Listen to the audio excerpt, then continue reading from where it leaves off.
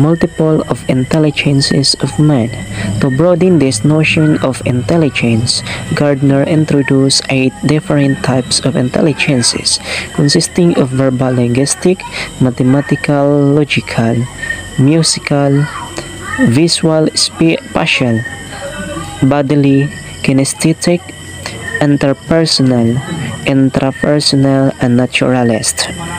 First, verbal linguistic intelligence will develop verbal skills and sensitivity to the sounds, meanings, and rhythms of words. Second, mathematical logical intelligence, ability to think conceptually and abstractly, and capacity to discern logical or numerical patterns. 3. Musical intelligence, ability to produce and appreciate rhythm, pitch, and timbre. 4.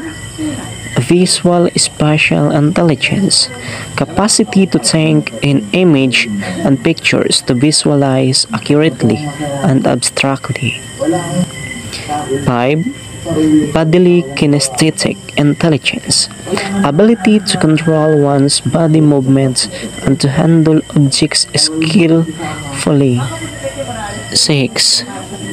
Interpersonal intelligence, capacity to detect and respond appropriately to the moods, motivations, and desires of others. 7.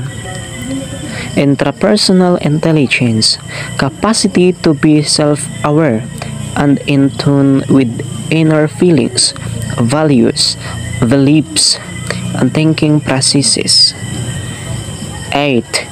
Naturalist intelligence, ability to recognize and categorize plants, animals, and other objects in nature.